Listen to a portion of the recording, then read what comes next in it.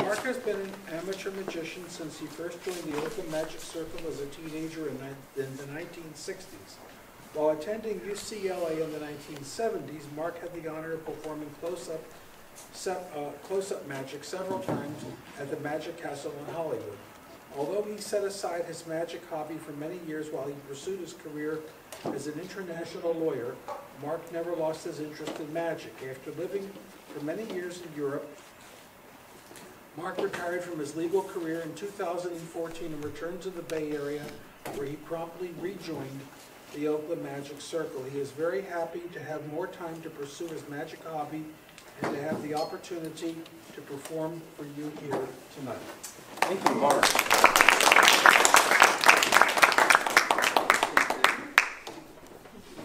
Okay, thank you very much, ladies and gentlemen. I am Mark McGuire, and let's welcome Elizabeth, who's kindly agreed to help me. Now, Elizabeth, before you came up here, I didn't tell you exactly what we would be doing, did I? No. Okay, well, lately, I have been playing around with extrasensory perception.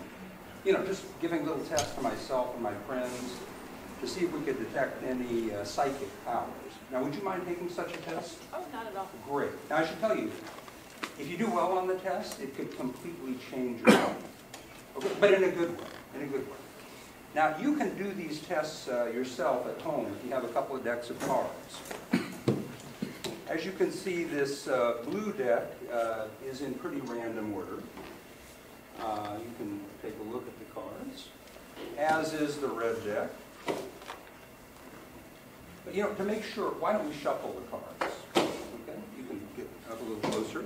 And you can use any shuffle you like, anything you're comfortable with.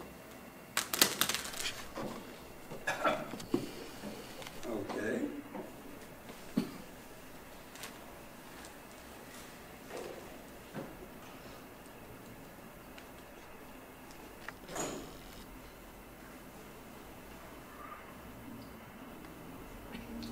All right. Place your deck onto the table. Now, to do the ESP test, what I want you to do is cut the deck into two piles. Okay? Now, before you cut them, though, you can cut them anywhere you like, near the top, near the middle somewhere, or even near the bottom. Wherever you feel attracted, you just cut the cards to that spot. Okay, so you cut to this card. So what I'd like you to do is complete the cut so your card is on top.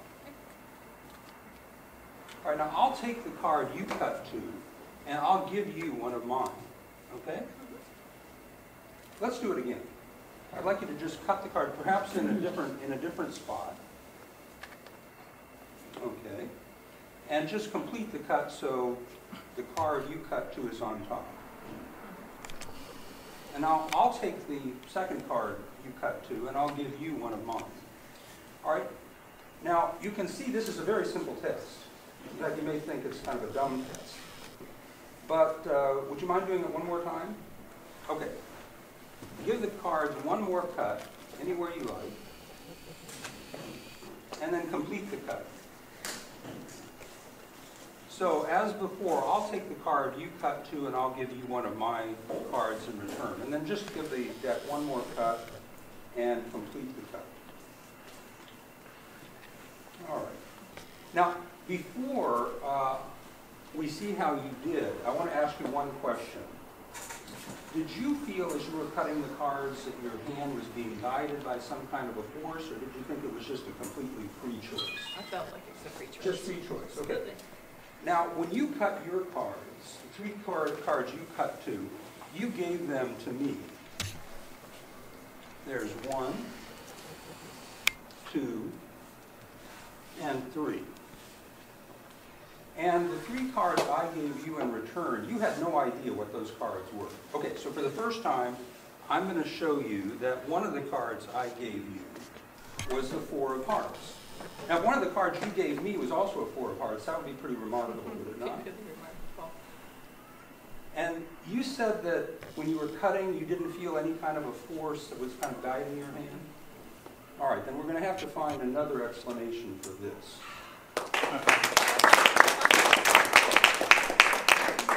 know, we shouldn't overreact, because after all, the odds that you would match one of my cards was 3 chances out of 52, so it's not that improbable. Now, the second card I gave you was the King of Diamonds.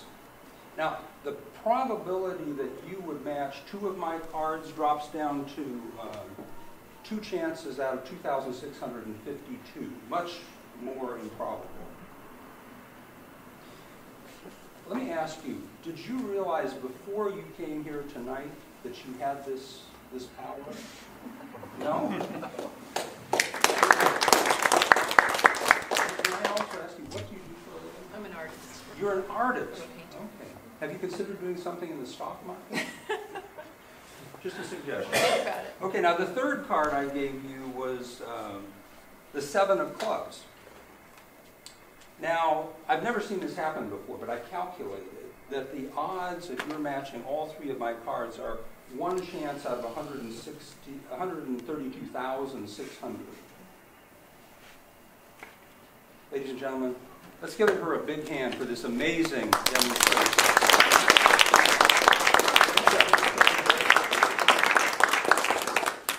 Thank you, ladies and gentlemen. Those of you who are magic historians may have recognized that was a triple coincidence by John Scarney from the Stars of Magic. I hope you enjoyed it.